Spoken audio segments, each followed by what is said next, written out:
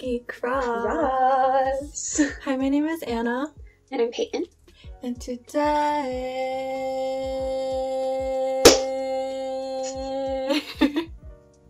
What are we doing today? Today, we are back for episode 7, Road to Kingdom reactions, which means we have 3 performances to react to today.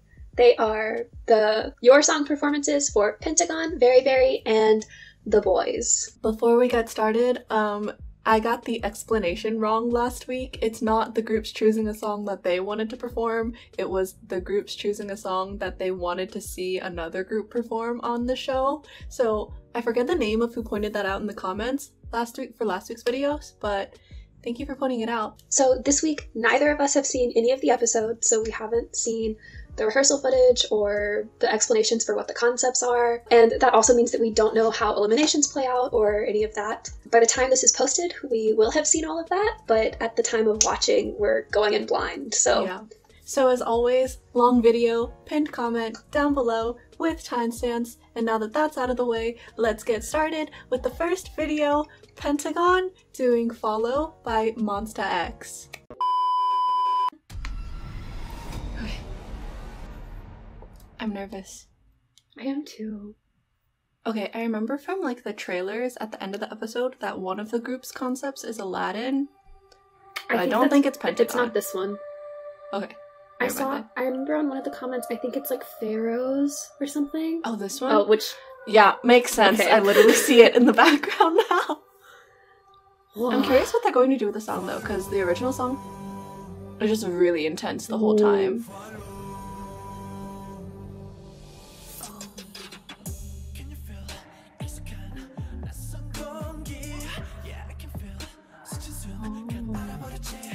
All the gold makes sense.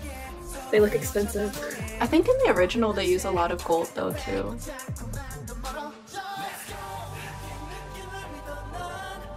Let me turn the volume up. Oh, they're singing live.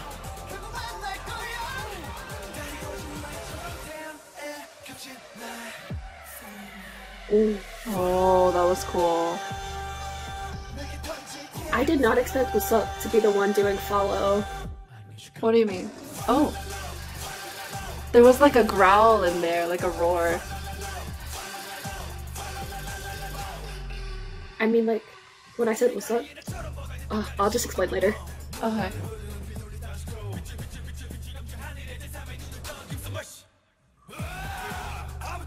Oh. I feel like I'm being attacked. I don't know. They both just had like really strong energies. Oh. Ooh. Falsetto. Beautiful voice. They have something on their hand. It's like an eye. Oh, it's like the eye? Yeah. Oh, yeah. Oh, that was a satisfying shot, pulling back to add everything. As they opened. Oh. Yeah.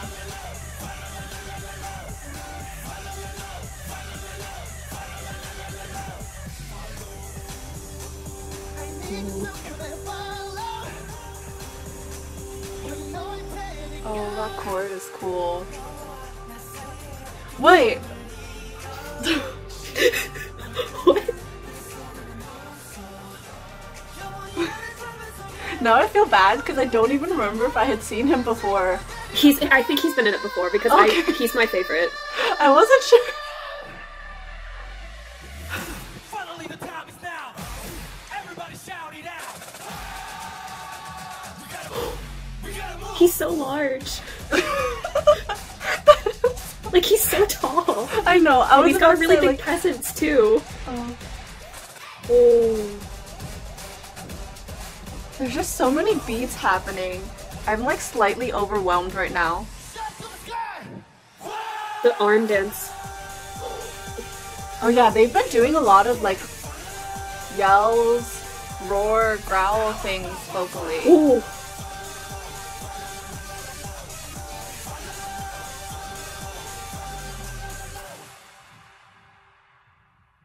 Wait, why are there like 2 sides? What's happening? That can't be the ending. Right? Oh, okay. Okay. I was like, whoa. wait. They wouldn't end it that way. Is he gonna be the king? Is he the king? Ooh, Wait, one day is on he their top. I was gonna say, is he their youngest? Their youngest. Because I know he's one of the younger ones. Leader. Interesting. He's like intimidates me so much. I feel like I'd be so scared to meet him and like see him in real life. He's your age. Really? Yeah. What? Wow. Wow. That was relentless. Like, that was so much going on. The first thing I wanted to say was, so I said it in the reaction, I was like, oh, I'm surprised Usok is doing that part when they were doing like the fa-la. I'm not gonna sing. And then Hui did the fa-la-la-la. I'm not gonna sing, but everyone knows what part I'm talking about. I was like, oh, I'm surprised Usok did that part, because it's not that I don't think he can do it. Like, obviously he sounded good and it was like a part that really fit well. It was more of just because that is more like along the lines of like vocals versus like Hui's like follow part is more kind of like growly, and it seems more like something a rapper would do. So I was just interested to see that they switched those. The second thing, so the concept, obviously they were doing like ancient Egypt pharaohs sarcophaguses. Is that sarcophagi? I don't know what the plural is. I'm sorry. I don't think I've ever said that word in plural out loud. But obviously that was like the theme. Like, it was very apparent. My like one regret with it, because I thought they pulled it off really well, but my one regret was I said like they had the like eyes on their hands, and I just wish that they had used it more, because I'm not sure if it was supposed to represent like a curse or something. Like, you know how in movies when people go after like the mummy, there's a curse and you have to like outrun it or whatever. So I wasn't sure if it was that or if it was more along the lines of like actually set in ancient Egypt and it was like a curse that had been put on them or a talisman. But I just wish that they had showed it more, because there was really only one part that I can think of where it's really like part of the dance, and it's when Shinwon does the thing in front of his face and then they all break. And that was really the only part where it felt like they were showing off the mark rather than it just being on their hands when they moved. And so that was like my biggest regret in the whole stage, just because I wanted to see it used more since it was there. And then just dance-wise, wow, like I already said, so relentless, so intense. It never stopped. Even on the slower parts, there was something going on. Like, I really think the calmest part was when Yoan is in the sarcophagus and then it goes immediately into the dance break. So it's like a very short break. I can't compare it directly to the MONSTA X dance, just because like obviously they weren't using the original dance, and also of all the MONSTA X songs, this is not one that I'm as familiar with. But in terms of like hard-hitting, relentless, like Pentagon did it. They went for it. The part that stuck out to me the most for the dance though was the part where he is sitting there and he's surrounded by the female backup dancers and they're doing the arm movements though. And it was so sharp and so together, and I was like, wow, that looked so good, because if they had been just like half a second off, it would have just like made it look so messy, but it was really, really good and really, really together. So yeah, like they executed it really well. It's just that there was so much going on, like my heart's still kind of racing. My turn.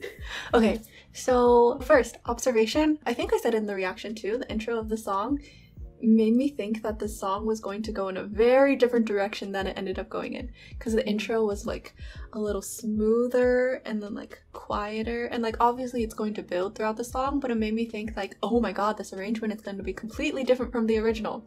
And then immediately after the intro, like the dance, relentless, high intensity, like for the rest of the song. And like there were breaks and stuff, like the breaks were really small and then it would immediately come back in. And like compared to the original song, like obviously there are differences like in the bridge part, but the overall vibe and feeling and intensity level of the song is very similar. Next thing is something that I'm kind of like about, is that the outro part when Wooseok goes up to the throne and everyone is already there, like in position, the music goes silent for a little while and we're like, oh, is this over? And then a small instrumental comes back in.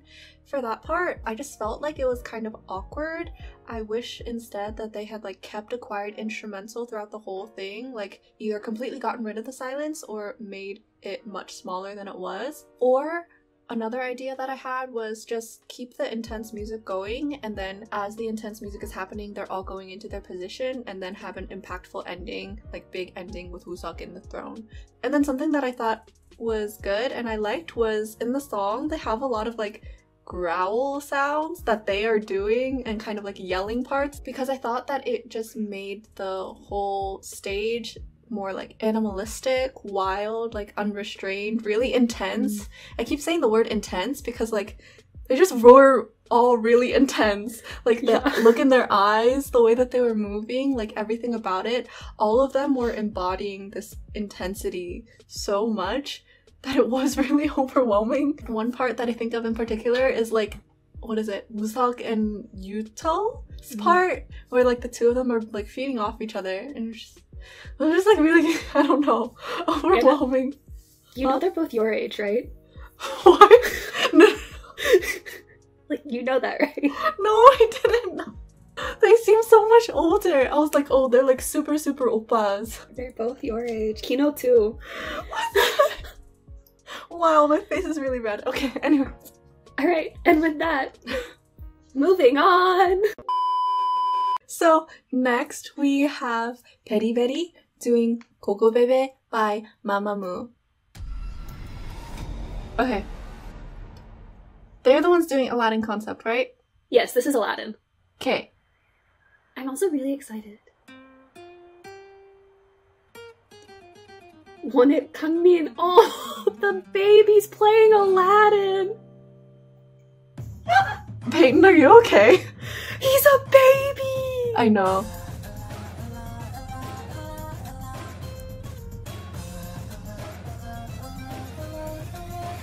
Oh, I liked how that matched up.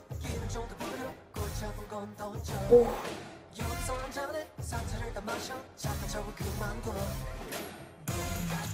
Yes! Oh? Oh, they're tossing that around. I was like, what just happened? Alright, so who's Jafar? Are they gonna have a monkey? Are they gonna have a genie?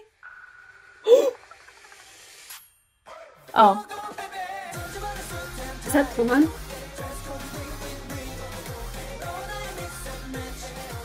Huh? Why is he in black?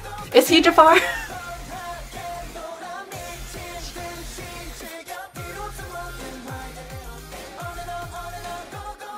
Oh my gosh, flying Oh my gosh, they have the magic carpet! Okay, I really like how they've like literally embodied their concept so well. Like, it's so clear. It's so clear. And I think even if I hadn't known before. Yeah. There'd be no question. Oh, he's the prince now! Prince Ali! Ooh! This instrumental is interesting. I'll explain why later. Once I like have fully formulated thoughts. Oh. Oh, you're right, he is Oh my gosh, he is Jafar! Okay. Yes! Oh my gosh, he even has the snake! And he like, oh my gosh! Oh, that's fun. Oh. Now I wish there was a genie.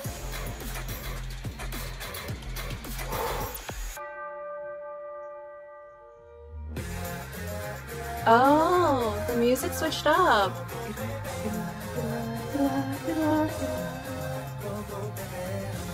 Ooh.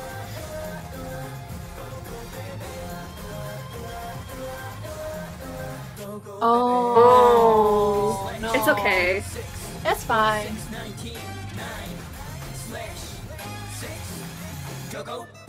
Nine 6/19. Is that like their debut date? Is it? We'll have to check. Oh. Come Did in. they debut in 2019? I don't remember. Because I know they were one of their. I thought they were more rookie 2018. ones. I don't remember. I don't know.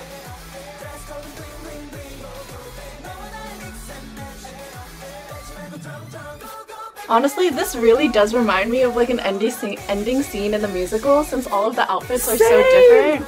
Like the finale. Because like we've said that other stages remind us of musicals, but all the outfits are like coordinated in those. The outfits look like a musical. This one.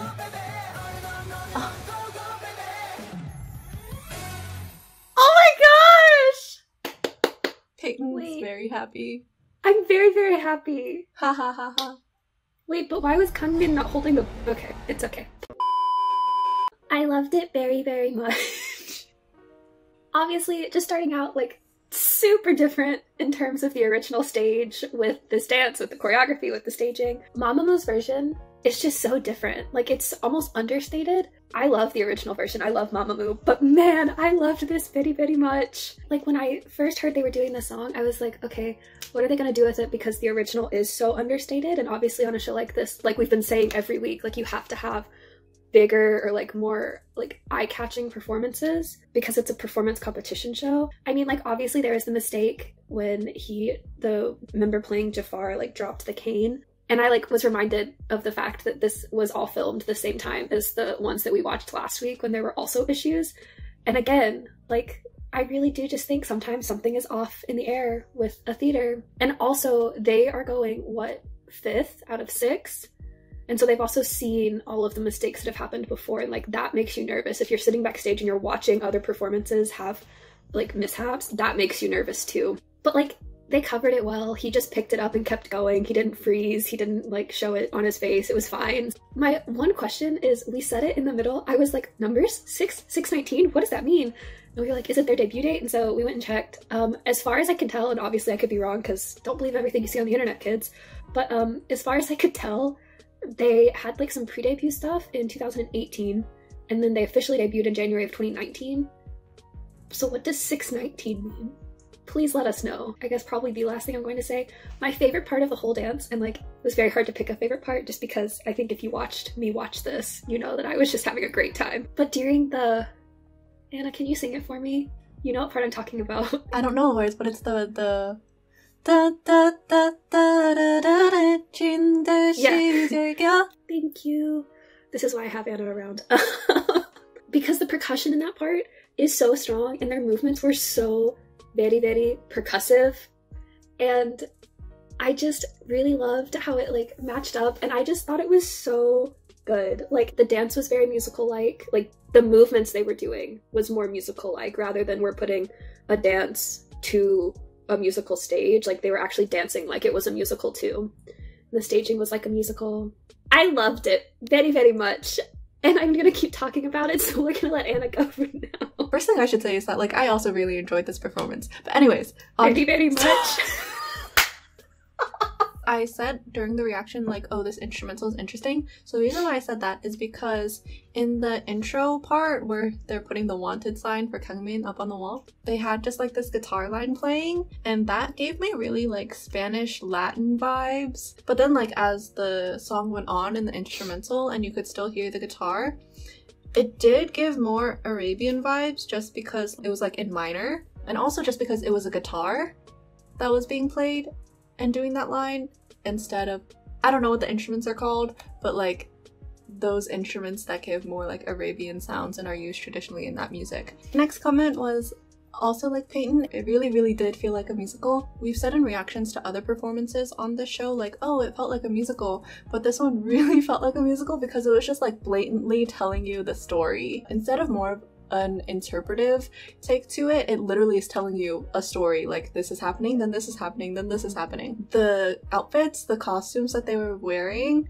really added to that as well, and because of that, the ending dance really felt like the finale, like closing number of a musical, and then that just gave me like flashbacks to High School Musical theater. Good flashbacks, bad flashbacks, not really sure. With this stage, everyone was in the outfits for their character, and they're all so different and distinct and unique that it just made me think of the finale closing number. This is my last comment. Something that I really, really liked that they did to accentuate the ending even more is towards the end when Kangmin does his speaking part, when like it's completely silent and then it goes, the music comes back in, and then the dancing for the end. They actually had a modulation. A modulation is just like a fancy term for a key change. And from what I remember, the original song doesn't have a modulation. If it does, then apologies. It like conveys more energy and like keeps you on the edge of the seat because it's like everything else sounds the same, but then the key has changed. So you're like, what's happening? A perfect example of this is Love on Top by Beyonce, because how many key changes can you have in one song? Who knows? But anyways, I really, really like this performance. Next one! Last one. Next! We are back now for the last video from round 3. The Boyz covering VIXX's Shangri, which is 도원경. And they've named it Quasi una Fantasia. I'm so nervous. I'm so nervous. Also, I love VIXX. I do too. Also, this dance I love because they dance with fans in the What is original. this? What's happening? What are the flowers for? He loves me not. Oh my gosh.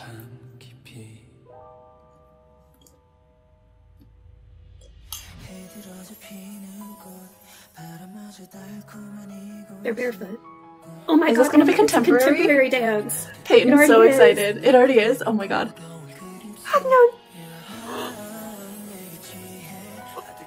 Oh my god. He pointed his foot! It was like Michael Jackson. No, that's a modern move. Really? Yeah. Peyton's gonna have a lot to say. My standards are gonna be so much higher though. Oh. Oh? Huh? Wait, what? Why is it? Oh my gosh, it's like they're, it kind of made me think like they're the piano keys. Oh. What is this?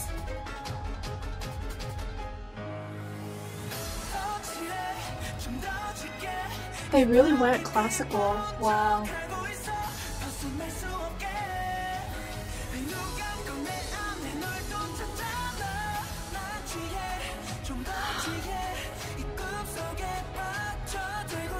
Sorry, I'm not gonna talk as much because it's contemporary. What is the door for? What is the door for? You just walked through the door? I thought that they were gonna do more with the door.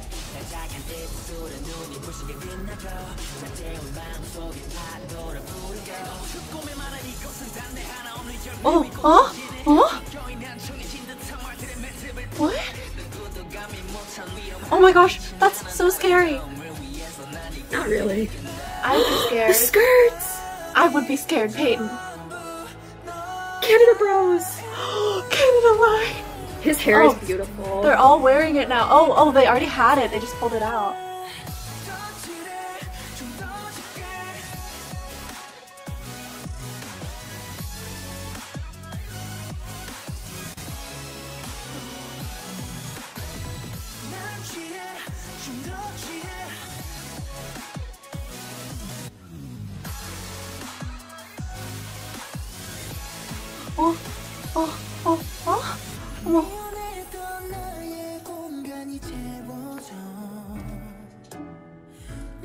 He looks like one of the flowers that's He is, falling. because of his hair.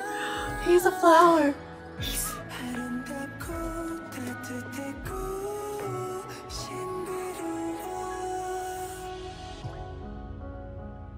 Ooh, shadow dancing. I love shadow.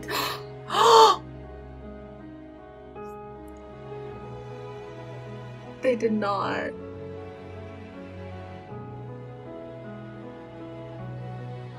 They really out here using Beethoven like this. It's like Sakura. That's what they are.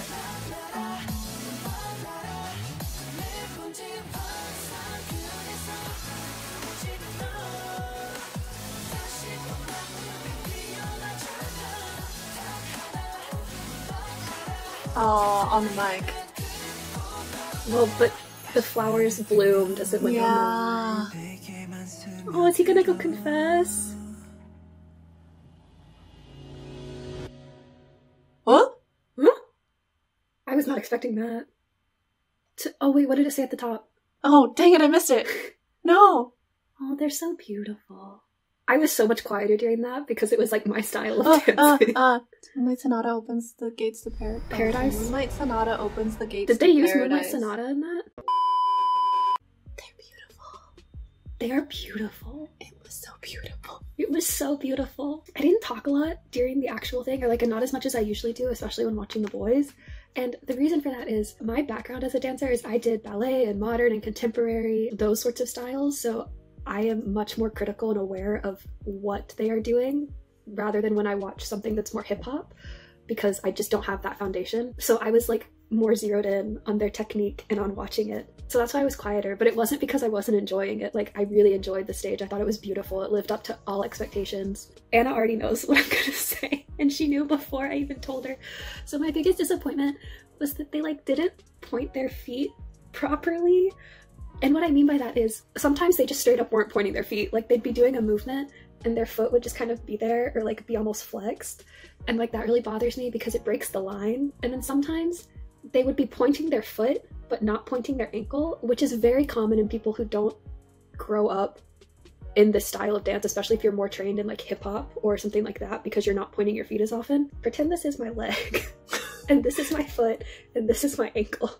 Okay. So this is a flexed foot, and then if I tell, like I've even told people before, like point your foot, and they'll point their toes. But when you're dancing contemporary or ballet or one of those styles, you have to point through your ankle because that's what continues the line, so that there's not that break at your ankle, at your joint. I can't fault them just because I know that majority of them do not have a background in this style of dance, and you could tell the ones who had a background in the style of dance because it's also just something awkward to do. Like if you're not training in it when you're younger, when you get to be an adult and you're told to like point your ankle, like you don't have the muscles there to do that. But as someone who did this style of dance, it like bothers me. And that brings me to my next point, which is that Juyeon did this so beautifully. I like even commented on it during the reaction. I was like, oh my god, his foot is pointed so beautifully. I was telling Anna this beforehand, but I think if you've watched this channel, you generally can see that like I love Q, and I don't usually talk about Juyeon as much just because I think his style has not been showcased as much in these performances, but he was really showcased in this, and I was like, oh my gosh, you are beautiful. I felt like he was showcased more in this performance than on previous ones, and he deserved it. Another like just super quick observation, I really liked what they did with the skirts and how they used them as a prop, and I was really hoping going into this that they would have a prop because in the original Shangri dance, VIXX dances with the fans and it's very impactful because it's so sharp, and this is a more fluid, like softer version of Shangri, so I didn't know what they would do, but the skirts were so pretty, and then they used them to make the flower around Chani. It was also beautiful. The skirts being used to make the flower around Chani really reminds me of like Korean fan dancing. Just, well, for one thing, the Korean fans typically use the feathers are pink, but also a lot of times they'll like make flowers around a person and then like move in a circle around the person. So it really made me think of that. So that made me like it even more when she told me that. So obviously this is very contemporary, and like if you want a perfect example of a beautiful contemporary opening, the part where they start the actual dance where Sunwoo's in the front and then they go down the line and then they all break out and there's so much happening. Like Hagyeon does a like shoulder roll backwards and then they lift someone and then it goes into Hyunjae and he's leaning and it's just beautiful, and I was like, oh my gosh, this looks like an actual contemporary performance. Like it doesn't look like it belongs on a K-pop survival show. And then the last thing I want to say is about the shadow dancing in the middle where Younghoon goes behind the screen. And first I want to clarify, so I had like a visible reaction. I was like when we were watching. It has nothing to do with the boys, and not even with like the staging. It was just, there was one backup dancer after she hands Younghoon the flower, she turns around and she does a chaîné turn backwards away from the screen, and her legs were apart and bent, which is like something that you would get, and I personally have been yelled at for in dance class. So that was why I was like, oh, because it was just like so obviously that there was like something wrong with the technique that was being used. But in terms of the actual shadow dancing, it was beautiful. And the reason that I really liked that they used it is because, so shadow dancing is typically incorporated into performances when you're trying to tell a story or like almost a summary of the whole story that you're saying. And that's what they did. Like Younghoon gets the flower and then the dancers like go back and they actually sprout into the tree. And then directly after that, he steps out from behind the curtain and it goes down the line and the branch blooms and then the tree is there and it's like the ending. So I just thought that was a really special touch. I just talked so much, but I just had so much to say. That wasn't even everything I could say. You can't give me a contemporary dance and then expect me to just be like, yeah, it was good. Okay, with all of that rambling out of the way, Anna's turn. First thing that I want to say is, Peyton, just to answer your question at the end of our reaction, yes, there was Moonlight Sonata in this performance. So I love VIXX and I also really like the song. It's one of the VIXX songs that I'm not as familiar with because I'm more into like older VIXX, and it is very like minimal and like understated, I would say, especially in the beginning half, like the first verse. It really was as understated as VIXX's is. It's basically like only a piano line playing and then like slowly some effects are added. The way that they're singing was reflecting the intensity of the instrumental at the same time. Especially in the first verse, where like almost all of them are singing in head voice, and then the only time someone isn't singing in head voice, I think, is Hyunjae. And as the instrumental is growing during Hyunjae's part, Hyunjae's voice instead is singing in like mixed voice, chest voice more, but then the instrumental pulls back again, and then it's Chanye's part, I believe, and Chanye is singing in like an airy, breathier tone again. So the difference between these three, I feel like I need to demonstrate. I'm talking about like airy, breathy head voice, mixed voice, and then chest voice. And mixed is essentially like a mixture of the two around it. So airy would be more like an ah, and then mixed would be like an ah, and then chest voice would be like an ah. I hope you were able to hear the difference.